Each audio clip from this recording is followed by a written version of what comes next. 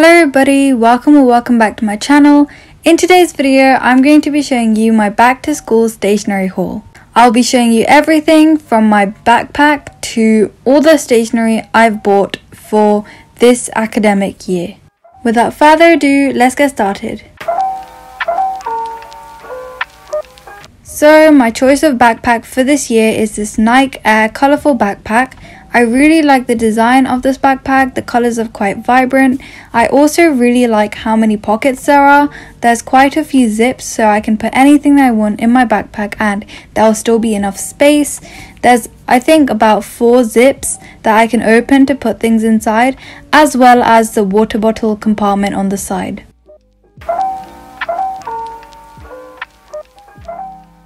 For this year, I decided to get this black matte and turquoisey water bottle.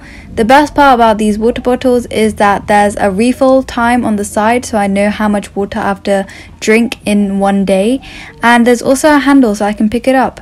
Overall, the design is really cute and it fits really nicely in my backpack, as you can see.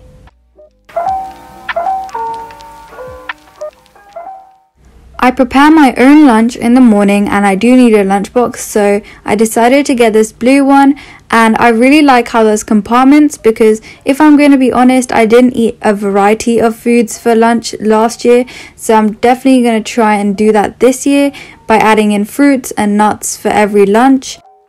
Also, I really like the design of this lunchbox and how it fits in really comfortably in my backpack, as you can see.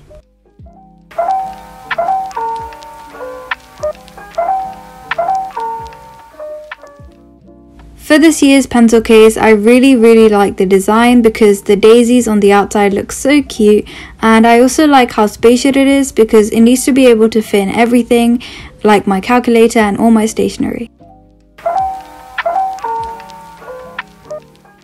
This is the Casio ClassWiz calculator, and I'm going to be completely honest, this one is not actually new, but I never properly got to show on camera.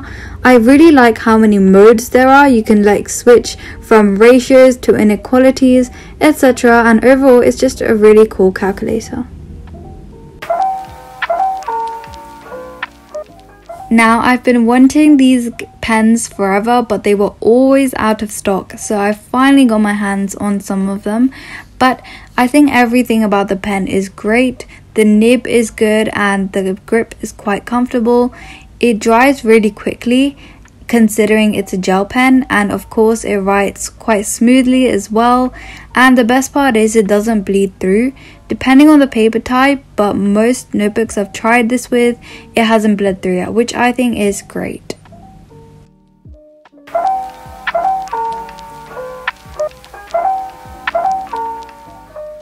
I've been using the Pilot vball 0.7mm black gel pens for quite some time, and I mainly use them for like the subheadings of my notes, and I think that the design of these pens is really good. But one thing I would say is that if you're going to be writing with these pens for a long time, just be aware that there isn't really a grip, so your hands might get tired halfway through. But overall, I think the pen is really cool and the ink comes out quite smoothly. If you're going to be highlighting on top of these, then I would say that the ink dries a bit slower than the pentel energel ones, so it might smudge. Side note, I didn't actually buy a lot of pens this year because I have a lot of my Zebra Z grip pens, which I normally use, left over because last year was a lot of online school and I didn't get to use them a lot. So I'm going to be using those this year as well, but they aren't exactly new.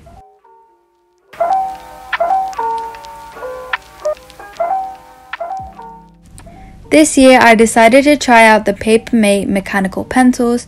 I love mechanical pencils, but I've never tried the Papermate ones, but I know that these are available quite commonly, so you can try them if you want to.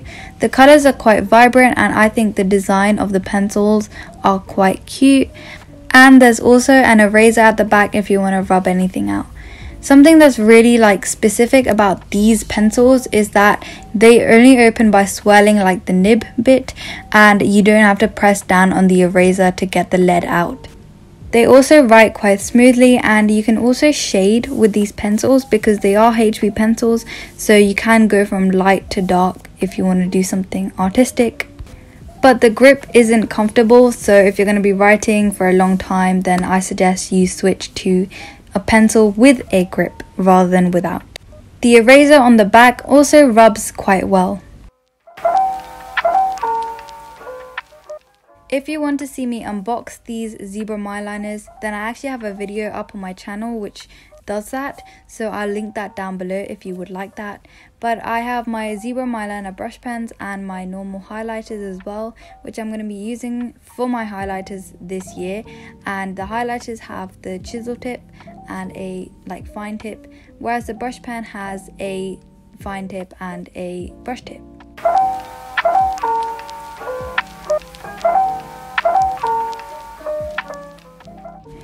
Since I'm going into year 11, I bought a lot of flashcards early on because I know I'm going to be revising a lot, and I use flashcards as my main revision method. But some of these I bought from Tesco's, some of these I bought from other stationery shops around the country, and some of these are from famous brands like 𝙨𝙬𝙘𝙞𝙀. Next up, I'm going to be showing you smaller pieces of stationery that I bought for this academic year.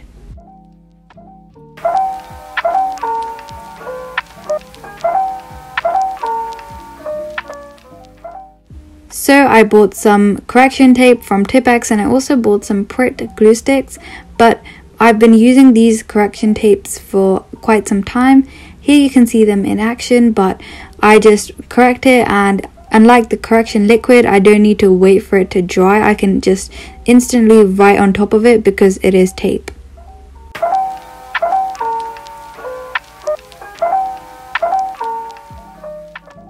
The Helix Oxford 30cm foldable ruler. This is definitely my go-to ruler. I've been using it for literally all of secondary school, and it's very detailed. You can see the millimeters and centimeters, and the best part is that it folds.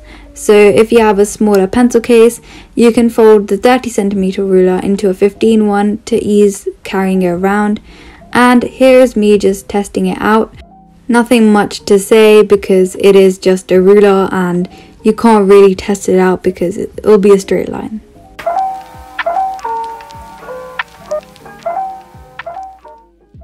Now the Helix rubber, there's nothing much to say, but it's quite soft and it instantly rubs anything without leaving a trace.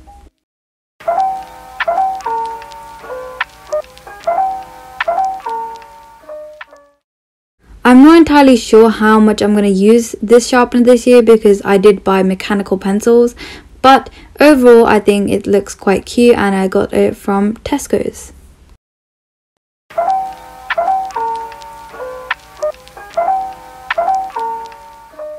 So you might be wondering why I bought this notebook, which is kind of the size of my hand, but I bought it just to make to-do lists in this book. You may or may not have seen my 10 ways to fill your notebooks video. It is still my most popular one, but in that video I talked about having a to-do list book, and this is gonna be my new one basically. Thanks for watching. Like and subscribe and comment down a yellow heart if you made it to the end.